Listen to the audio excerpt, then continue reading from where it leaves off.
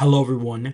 Today I'm going to be covering the latest individual poll out of every single state that you see here that is blank for the 2024 Senate map. Make sure to hit the like button and subscribe for more content just like this. Before we get started, just a disclaimer, this is not my actual prediction, it is merely just me looking at the latest polling data in every single state. For the state of Washington, we see Cantwell is leading Garcia by 9 percentage points. This is definitely a closer result than I would expect. I have her winning by about 13 as of right now. So Cantwell is projected in the latest poll to win by 8 points.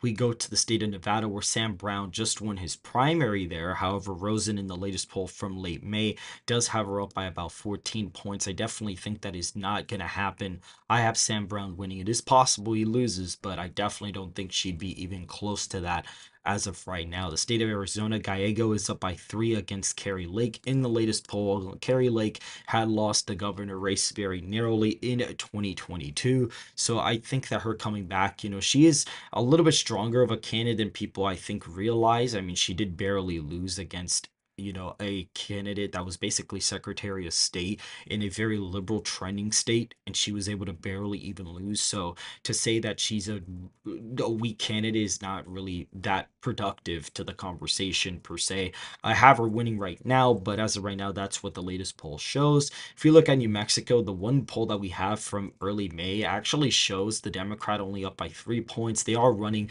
a daughter of a really, basically popular candidate from New Mexico. So I wouldn't be surprised if that race is, within 6 or 7 points. If we go to the state of Montana, we'll actually see that Tim Sheehy is leading the incumbent Tester by 3 percentage points. I definitely think this race is going to be within the 5 to 10 point range of victory for Sheehy, with Donald Trump carrying him to the finish line. Tester would more than likely win in an off year as of right now, just FYI.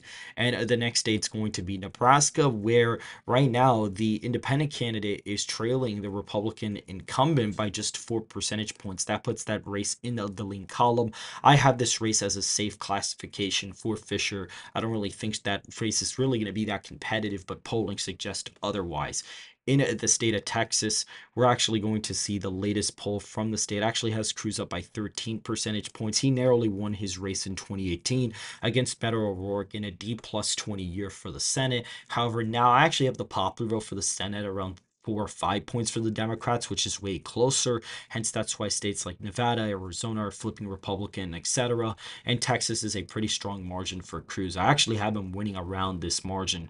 In the state of Florida, we're going to see Rick Scott does have a semi-competitive race. The latest pollster from likely voter samples does actually have Scott only winning by 2 percentage points. So we're going to be putting that in the lean column. I actually have him winning by like around 6 or 7 points in the state as of right now. A little bit less than what people are actually expecting out of a state like Florida.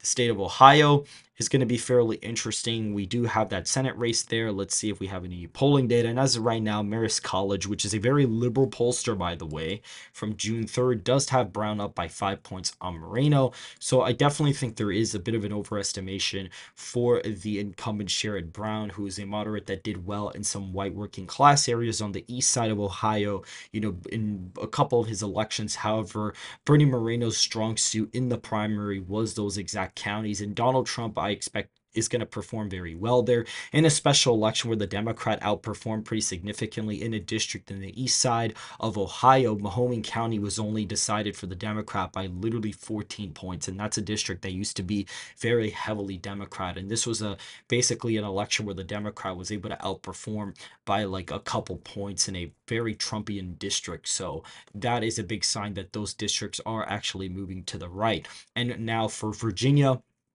we'll go here and we'll actually see the latest poll has Kane basically winning by 12. Hung Kao just got projected to be the winner of the primary there as of right now. I think he's going to do a lot better than this. I think he's going to get the race under 10, but is he going to get under 5?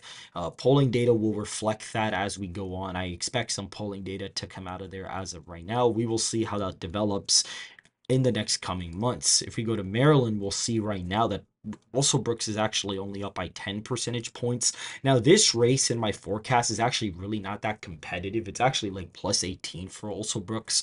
She wins fairly easily. Hogan actually performs better in an off year because Biden's not really dragging him down per se. So that's roughly what you're kind of seeing there, or at least Trump is not necessarily holding him down or whatever. So that's quite funny about the state of Maryland. If we look at New Jersey, we're actually going to see that the polling here is pretty interesting. If they include Menendez, which he is in the race now, and Glasnier basically, or I think it was Baja who won the primary essentially, and it's only D+6. So that race could definitely be under 5 points as of right now. There's a big possibility for the race to be under 5 points. If we go to a state like Connecticut, which I did leave blank, let's see if there's any polling data. There is no polling data. We're going to be leaving that in the safe column as of right now. We have a couple more states. Maine at large. I'm not sure if they have any new polling data for this race. We do see actually there is a new poll from April 30th.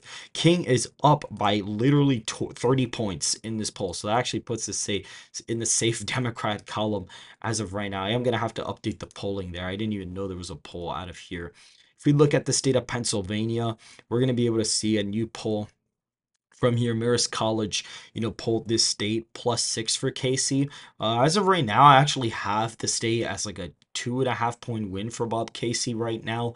It's kind of competitive in a way, but I don't think McCormick would even be able to win it on a decent day as of right now. Michigan, we actually see Slotkin only up by 3 as of right now in the state of Michigan. This race, I have it going to Slotkin right now, but it is a way closer race than people are thinking. And Wisconsin, Baldwin is up by 8 percentage points in this latest poll. Even though I have the state as like a 1 point race for Baldwin, essentially, I think the polling aggregate is going to really underestimate him in the state here. And so I do actually have Eric Hode only losing the state by about a point. And Minnesota is the final state on here.